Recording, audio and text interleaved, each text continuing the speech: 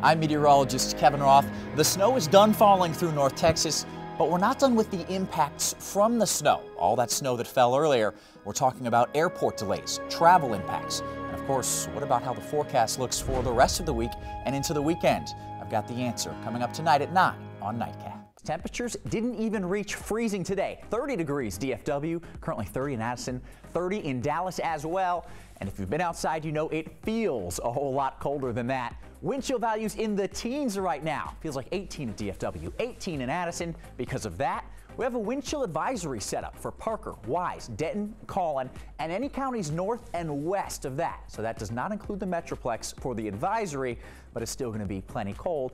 And as a little cherry on top, we also have some snow headed this way. You see it moving through the panhandle of Texas. I'll let you know how much snow is going to fall where you are coming up in just a bit. It has been a very active day in weather. It started with the cold front dropping temperatures about 30 degrees.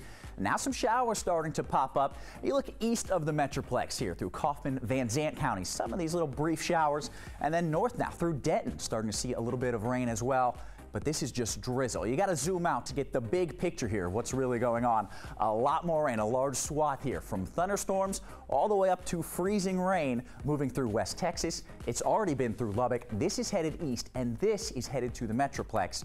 As this system comes through, what kind of precipitation we see is entirely dependent on what the temperature is. And you look at this right now, that cold front has stalled out, just cutting the Metroplex right in half, dividing North Texas. If you go farther to the northwest, 31 in Wichita Falls. Temperatures below freezing. That means you have to look out for freezing rain in that area. Farther to the southeast, Tyler, still at 72 degrees. A lot of heat, a lot of humidity. So there you're looking for strong to even severe thunderstorms. Now in the Metroplex and surrounding areas, we're right at 37, and that's a good temperature to be at. Yes, it's cold, but it's not below freezing. So we don't have to worry about freezing rain, nor do we have to worry about those strong thunderstorms. Our biggest concern is just going to be rain and plenty of it. Let's go ahead and put Futurecast in motion here. This storm's going to come through midnight and later. You see it really starting to fire up here. I've paused it at 4 in the morning. A lot of people are going to be asleep as this system really gets going.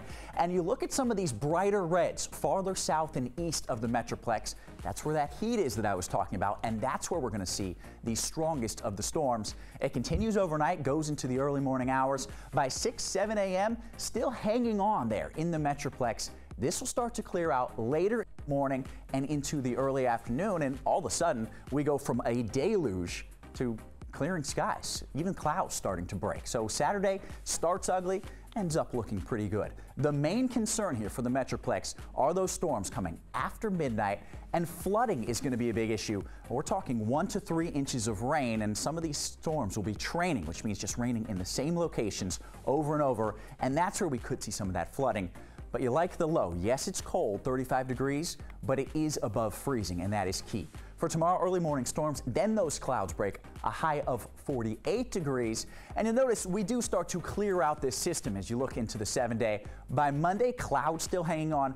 Tuesday, the sun really breaks through, a high of 52. And for the Christmas forecast, 56 degrees, not looking bad at all.